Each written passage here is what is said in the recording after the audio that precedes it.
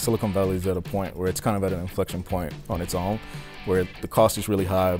A lot of companies are now moving to remote, so they call it like a mullet, where you have a headquarters in San Francisco and then there's like 10 people there and then you have 50 people in Utah. And so there's a lot of issues that are happening there, and I think Fort Worth is in a position where it could be one of the best ecosystems in the world.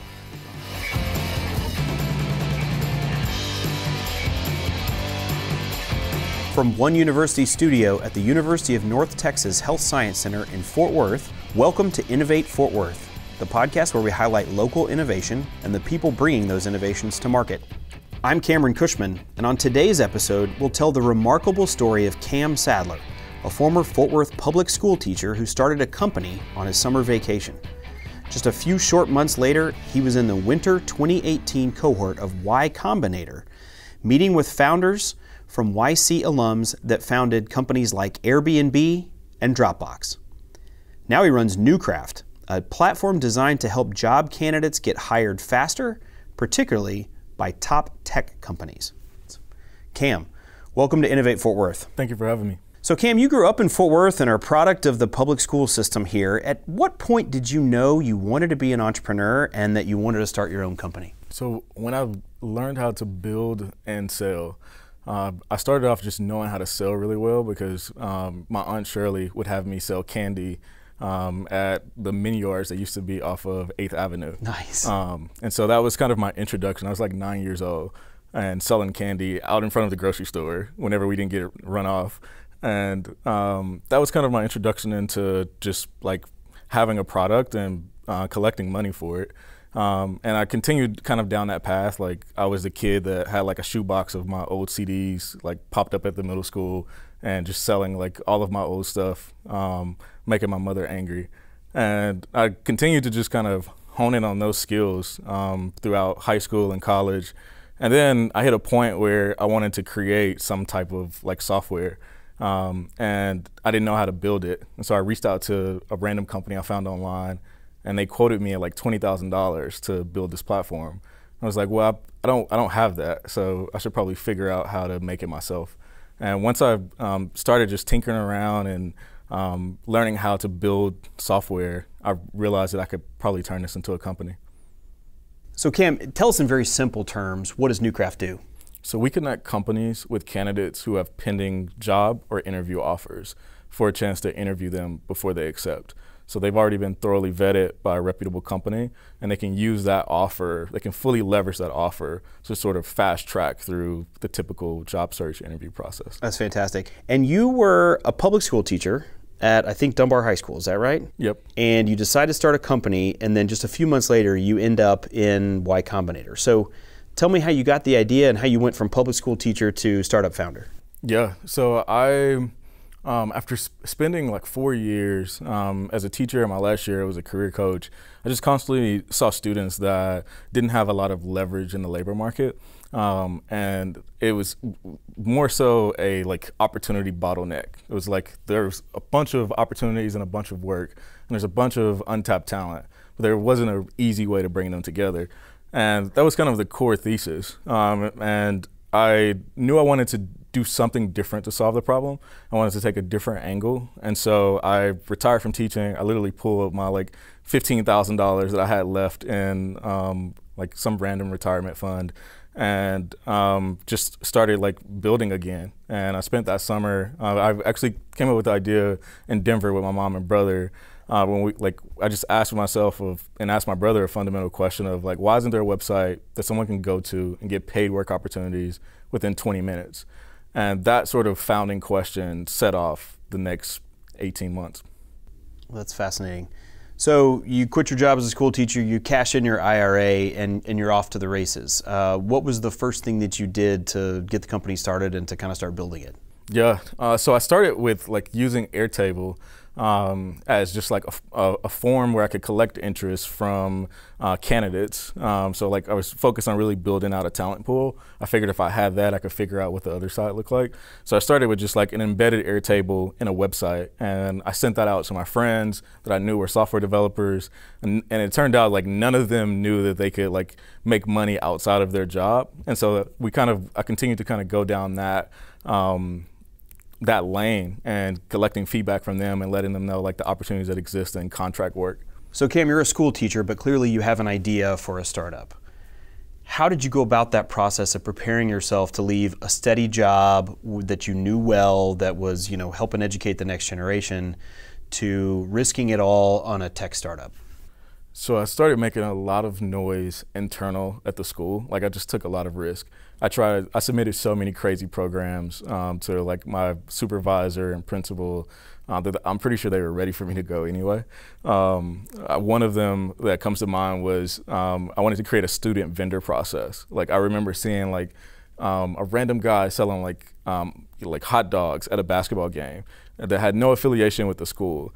And during the day, I would see my kids get shut down for selling candy. I would probably be empathetic to like, kids selling candy. And so I would, when I saw that, I wanted to do something about it. And so that was one of the big things that I like just kicked and fought for, never got passed. But when I think doing that, like just start internally, like trying to innovate and create, and it really gets your juices flowing. And it also puts you at like, it just sort of keeps pushing you to the end of the ledge until you're ready to like jump off completely. Very cool. So I know that Newcraft has gone through multiple iterations and pivots as you've kind of tried to hone in on your exact audience and your exact business model. I noticed recently too, you were talking a lot about apprenticeships in your social media and things like that. Tell me about how you've kind of decided to make those pivots and how that's led you to where you are now. Yeah, so this will come out as a surprise to pretty much everyone that's followed Newcraft, but I actually don't believe in the pivot at all. And I think like the lean startup methodology, quoting Keith, an investor at Founders Fund, I think it's almost a guaranteed failure. I think the thing that's most important is to have an idea and a vision and to really stick with it and see it through.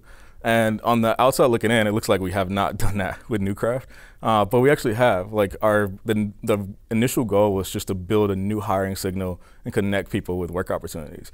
And we've scraped pretty much every possible corner for solving that problem, but the problem hasn't changed. Our core user, candidates and untapped talent hasn't changed. And the thing that we've been able to iterate on is just like our solution. We were never married to like forcing a random solution down someone's throat, but we wanted to stay in this space.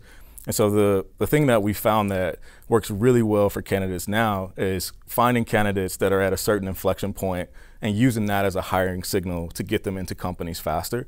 So the first inflection point that we built out 12 months ago that almost everyone would think that we pivoted away from now, but it was actually like a payout tool for contractors. And so we would use the data on which contractors were getting paid the most and earning the most, and then connect them with work opportunities based on that as a signal.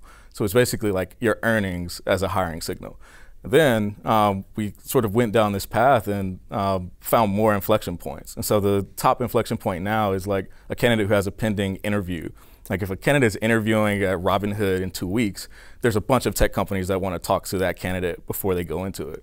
And then there's like pending offers and other things that we can tap into. So you're using like existing market signals, but you're kind of using them in a different way to get people jobs faster or higher paid jobs or get them more offers all at the same time. Absolutely. And then they can compare those offers and kind of decide which one they want to use the best? Yep. And so when you say that contractors are, you're seeing how much they're getting paid for their contracting work, what kind of contractors are you talking about? So mostly software developers. Like 70% of the folks we work with today are full stack software engineers. We're slowly figuring out the next roles to expand to, but that's what makes up the community now. So these are not contractors that are painting your house or fixing your windows. These are guys that are tech contractors essentially, Yep. Right? So coders for hire, developers for hire, things like that. Yep. Okay, great. So how big is your team? How many people work at Newcraft? 5. 5. Okay, very good. And what does that makeup look like? So 4 software engineers, 1 designer. Okay, very good. That's how every tech company is supposed to work, right? So as I mentioned at the top of the show, we think you are the first ever entrepreneur from Fort Worth to get into Y Combinator. Now, first off, educate our audience a little bit about Y Combinator. How did you find out about it? And most importantly, how'd you get in? Yeah, so YC is essentially an investment firm, but their portfolio is valued at like $100 billion now. Wow. Because they, a guy named Paul Graham started writing like $6,000 checks to college students in the summer of like '04. And the first college student that he wrote a check to was a guy named Drew Houston, who went on to start DropBox. Every summer, he continued to do that, and he eventually expanded outside of college students and landed companies like Airbnb, Instacart. He found those companies very, very early in their process, and now every year they accept hundreds of companies. They invest $150,000 now, so a little bit more than $6,000. And they fly them to Silicon Valley for a 3-month program to help them focus on their companies and raise more money. Fantastic. And you were in the winter 18 class, right? So how many classes do they do a year? 2 classes. 2 classes. Okay, very good. So what was your experience like at Y Combinator? So you get off the plane, you're the first ever entrepreneur from Fort Worth to show up at Y Combinator. What was that like? It was pretty crazy. I would say the most intense 3 months of my life. There's like 100 other companies that are at the same stage as you, a lot of talented founders, and every Tuesday you're coming in to present the goals that you met over the last week to that entire group. And that like intensity and that pressure to constantly like grow your product and make your business as good as it can be is an intense thing, but ultimately a positive thing. Very cool. So how did you get in? What was the secret? It's interesting. The thing they told us was they loved the way we were approaching the market. And that's as much feedback as I got. Wow. I would say to another sort of piece of counterintuitive advice that I would say to founders that are thinking about applying is the execution matters a lot, but the idea actually does like matter just as much. Specifically, sort of knowing how to navigate the idea maze. YC really looks for ideas that are unconventional and that are some sort of narrative violation. Like the classic one, I guess the cliche, like everyone's heard this now, but like staying in a stranger's house is like such a narrative violation. You would never think that someone would build a marketplace like that and be successful. And then there are like other narrative violations that aren't like, you know, based on strangers or breaking some cultural norm, like DropBox. Like there were so many other competitors to DropBox, and he was very late into that space. But he saw that he could build a better product, and just being that late in a crowded market was a narrative violation too. A narrative violation. I've never heard that term before. That is really cool. What a great concept. So kind of like a disruption, but it's just a narrative that we have that somebody's going in and upending or changing. Yep. So who was the most interesting person that you met during your time in YC? Too many to count. There's a lot of really interesting people. I would say the one that's top of mind right now is Paul Buckite, who invented Gmail. Like he's like ranked like really high in the YC investor network. He invests in like 20 startups every demo day, if maybe more than that, and just super smart. He hosts a special office hours. He comes in like one time into YC to host an office hour with every single company, and it's called the $100 billion office hours. And it's basically you have to talk him through how your company becomes a $100 billion company. That's fascinating. Wow. That's amazing. And yeah, I know we all have Gmail accounts today, and now he's impacting the world in totally different ways, huh? Yeah, that's crazy. That's incredible. So you mentioned the demo day at the end of the YC program. Obviously, that's intended to get you in front of a bunch of venture capitalists and other investors, and you hope that they're going to write you a check, right? You hope they're going to fund you. What was that experience like, and how did you go about raising capital for Newcraft? Yeah, so for us, we didn't have product market fit at demo day. Now, what is product market fit for our audience who may not know? Oh, there's so many definitions. I like the Mark Andreessen classic definition when like your phone is blowing up, your email is blowing up, and you have so much demand, so many people want to pay you for your product that you like can't handle it. And so we were not in that situation at demo day.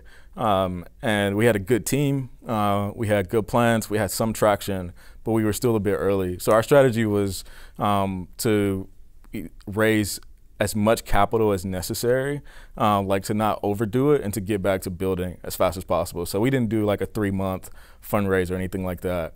We were fortunate to pitch at YC Demo Day, and that gave us good reach to like our initial investors. Like outside of the YC Demo Day inbound interest from investors, we had one intro to an investor.